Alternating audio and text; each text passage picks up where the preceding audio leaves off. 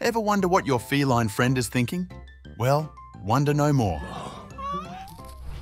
Here are 7 things your cat wants to tell you, straight from the mouth of your furry companion. You're a talking cat? Yeah. All cats can talk. 1. Sensitive palate. You know, I've got a super sensitive palate. While you humans enjoy all those sweet treats, I can't even taste the sweetness. But boy, let me tell you, when it comes to bitter stuff, it hits me like a ton of bricks. So, when you see me making bubbles after taking my medicine, you humans might call it drooling. Don't worry, I haven't thrown up. I'm just reacting to the bitterness. But hey, here's an idea. Why not mix my medicine into my favorite cat treats? Trust me, I'll gobble them up in no time. It'll be like a special little snack time for me, and I won't even notice the medicine. It's a win-win, don't you think? 2. Bedroom secrets. I can pick up what you humans are doing in the bedroom when you close the door. And I can even smell your pheromones through the walls.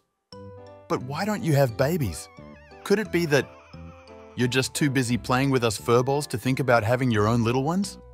Or maybe you've decided that one of us is enough mischief for a household. Huh?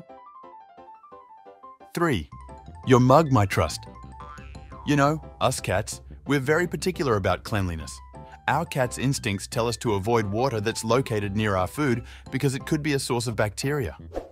We are also biologically programmed to have to find water and hunt food in different places. So, when I see you placing my water next to my food, I naturally assume it's dirty. But when I see your mug, with your scent on it, I know it's safe. It's like having a little piece of you with me, and it makes the water taste even better.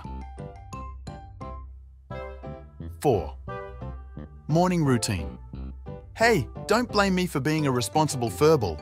You see, in the wild, it's my job to make sure everyone's up and ready to hunt at the crack of dawn.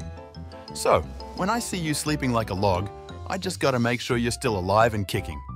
Plus, it's the perfect time for us to plan our hunting strategy for the day. Who knows, we might even catch a few toy mice together. And let's be honest, those early morning cuddles are just an added bonus. After all, who can resist a furry wake-up call from their favorite feline friend? 5. Snuggle etiquette. Hey, I love a good snuggle as much as the next furball, but we gotta do it right, you know? When you hold me, it's not that I don't want the cuddles, it's just that I have a particular way I like to be held. It's all about feeling safe and secure. So, next time, try holding onto my bottom or letting me hold onto your arm. Trust me, it'll be perfect. And while we're on the subject, can we talk about belly rubs? Belly rub.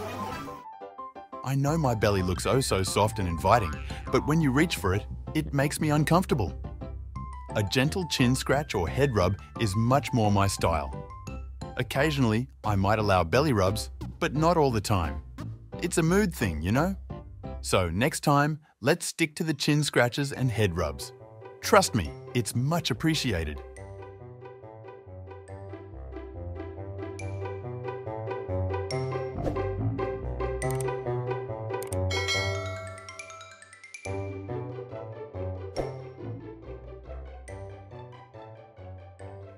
Six. Cardboard box love. Who needs those fancy beds when you've got a good old cardboard box? They're like a little slice of kitty heaven. They're cozy, warm, don't generate static, and perfect for a good scratch and bite when I'm feeling stressed. It's like my own personal kitty spa. And let's not forget the joy of hiding in them and pouncing on unsuspecting toys or even your feet. Oh, and don't get me started on the joy of finding a crumpled up piece of receipt or a hairband to bat around.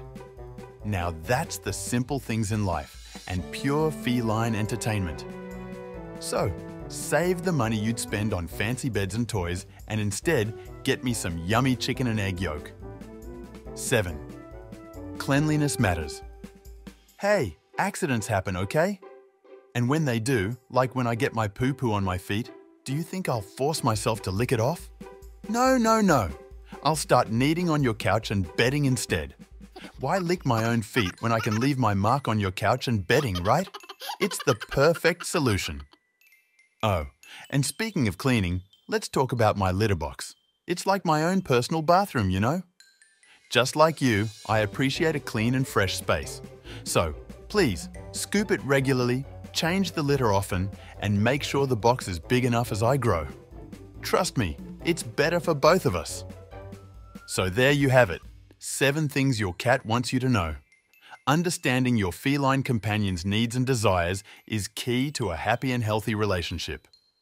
If you enjoyed this video, don't forget to subscribe for more adorable cat content and give us a thumbs up if your cat has ever done any of these things. Thanks for watching, and until next time, happy purring.